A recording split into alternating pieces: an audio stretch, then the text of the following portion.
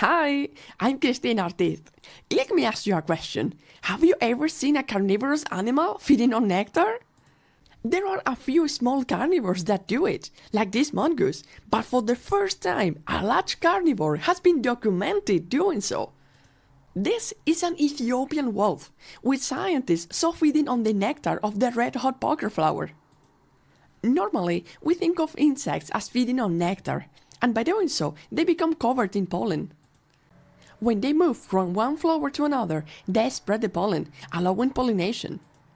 It turns out these wolves also pollinate, as their snouts become coated with pollen as they lick the flowers.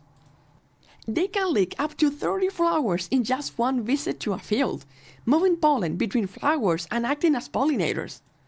Back in 2015, scientists identified 4 carnivores as pollinators, but those were all small mammals. The wolf is now the largest known pollinator.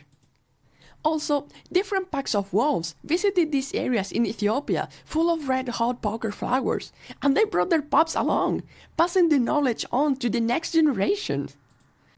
So, have we missed more examples of animals that feed on nectar?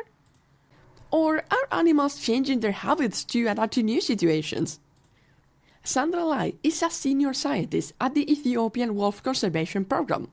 She said, "These findings highlight just how much we still have to learn about one of the world's most threatened carnivores."